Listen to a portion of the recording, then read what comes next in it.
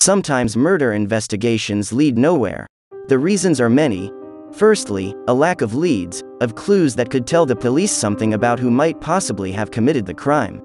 Secondly, incompetence. Leads that are not followed up, clues that are missed.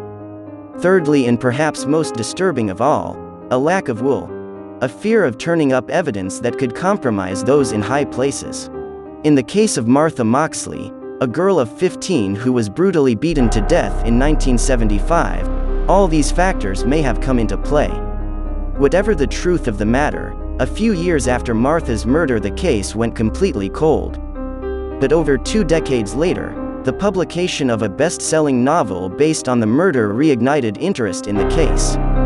As a result, in 2002, 27 years after Martha Moxley's brutal murder, the culprit was brought to trial and convicted.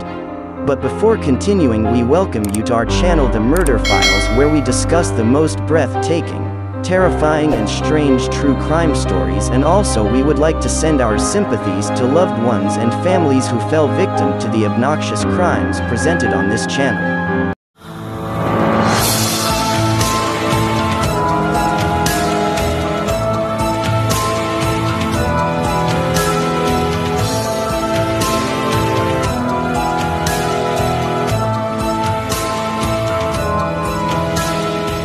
Martha Moxley was born in 1960 in San Francisco, California. Her family were prosperous, middle-class people who were able to offer their daughter all the privileges of a stable, well-to-do family life. In 1974, the family moved to the neighborhood of Belle Haven, a gated community in Greenwich, Connecticut. With its big houses and immaculately kept lawns, Belle Haven seemed the perfect place to raise a family. It was, above all, safe. But, as it turned out, the move was a fateful one. Greenwich proved to be anything but safe for Martha. A year after the family moved to Belle Haven, Martha Moxley was dead. On the night of the 30th of October 1975, Martha set out with her friends to have some fun. The night before Halloween was known in the area as Mischief Night, when youngsters would amuse themselves by throwing eggs, spraying shaving cream, and trailing toilet paper around. These pranks were sometimes a nuisance, but usually harmless enough.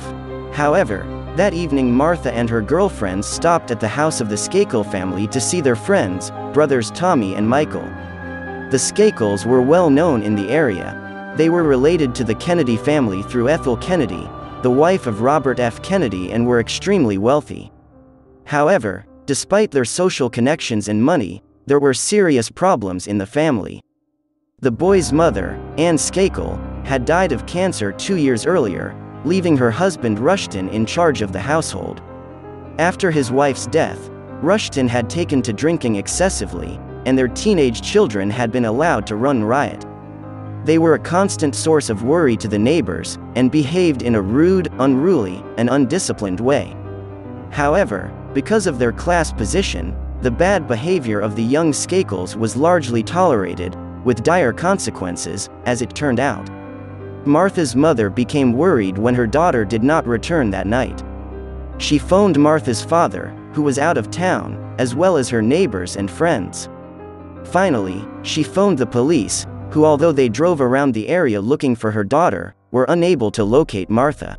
Former Greenwich Police Detective Stephen Carroll got the call. We knew it was a girl because her jeans and her panties had been pulled down below her knees. And the head, her hair, was just red with blood, soaked with blood. In the morning, the terrible truth was revealed.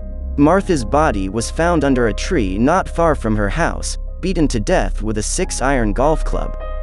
During the assault, the shaft had broken, and a piece of it had been used to stab her through the neck. Her jeans and underclothes had been pulled down, but she did not appear to have been sexually assaulted. When police took the golf club for analysis, they found that it was an expensive one, part of a set used by Ann Skakel. There was other evidence that pointed to the Skakel boys. Martha's girlfriends reported seeing Tommy with Martha before they left for home that night.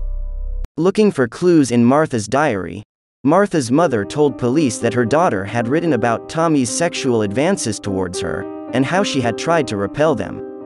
Although the police searched the Skakel home, it was only a cursory visit.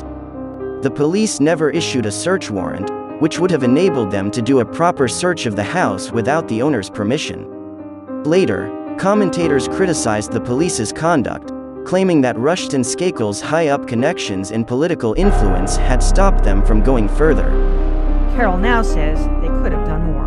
I probably was intimidated by the wealth and the power and the money there, because we knew who they were. We knew the relationship between the Skakels and the Kennedys. Instead, the police followed up leads on other suspects, such as a tutor living with the Skakel family, a neighbor who lived close by the Moxleys, and several drifters who had been near the area on the night of the murder.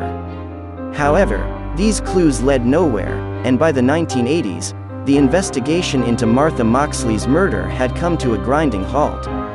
In Belle Haven, it became an unmentionable subject, perhaps because of the Skakel influence, or perhaps because the wealthy inhabitants of this seemingly peaceful, well-tended residential area could not bear to remember that they were not, as they thought, safe from danger. It's a wound for the whole community, and it's a wound that I think Greenwich still suffers with today. Even when people weren't talking about this case, it was a presence. People knew about it, and they did bring it up privately. It was not until another Kennedy, William Kennedy Smith, became the center of another drama that memories about Martha Moxley were jogged. In a high-profile case that attracted a great deal of media attention, Smith was accused of raping a woman in Palm Beach, Florida. He was acquitted, but rumors began to circulate that he knew something about the Moxley murder. 2 years later, a novel by Dominic Dunn entitled A Season in Purgatory appeared, which was based on Martha's murder. The novel proved to be a bestseller. The author went on to meet Mark Fuhrman, whose notorious role in the O.J. Simpson case received enormous publicity. Fuhrman decided to look further into the Moxley case and, in 1998, published Murder in Greenwich.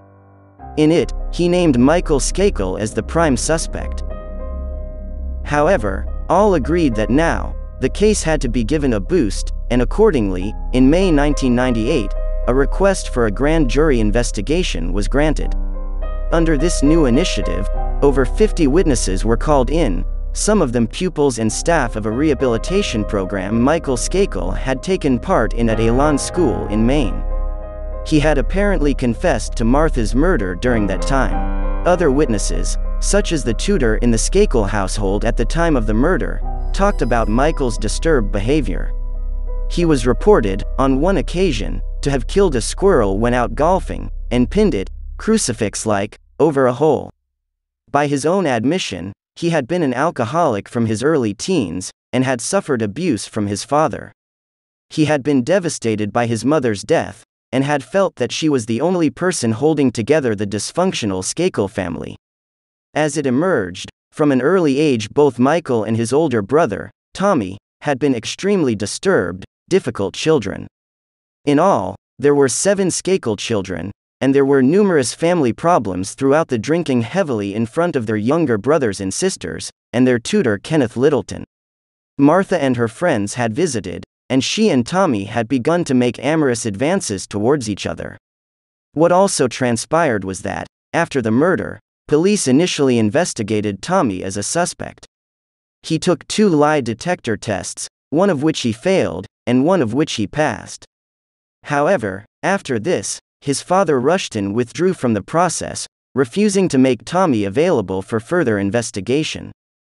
The fact that the police accepted this, and ceased their inquiry, had attracted criticism at the time. However, it later became clear that the police were following up the wrong suspect.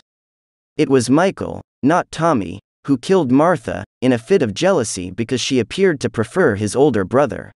The results of the grand jury investigation were made public on the 19th of January 2000. Skakel was arrested on a charge of murder, and brought to trial 2 years later, on the 4th of May 2002. The jury took 4 days to reach a verdict, but when they did they found him guilty. He was sentenced to a term of life imprisonment. After Michael Skakel was sent off to prison in August 2002, his cousin Robert Kennedy Jr. became his staunchest supporter.